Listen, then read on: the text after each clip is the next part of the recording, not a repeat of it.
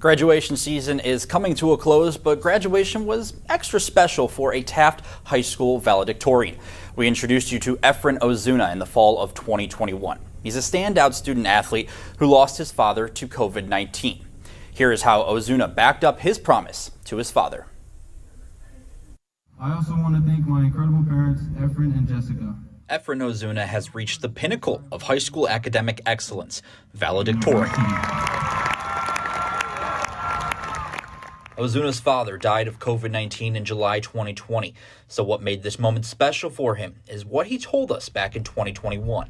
Well, my parents always told me I was going to be #1 in my class and I can do it.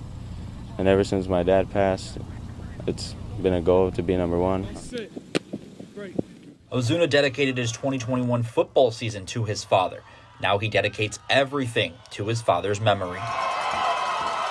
Being #1 is very special to me, and it always has been since my dad has passed away.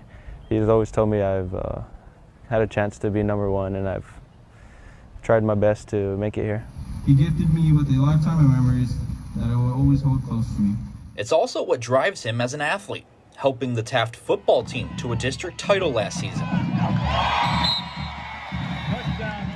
And a district title for the Greyhound baseball squad.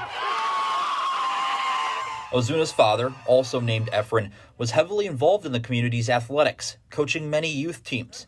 And if his father was still here, Ozuna expects he would still be pushing him to get better. Oh, he'd probably still be hating on me, saying, "Oh, you could have done better," but I know he would have been proud.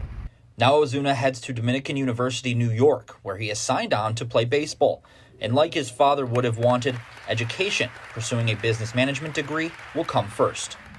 And to the class of 2023, we did it.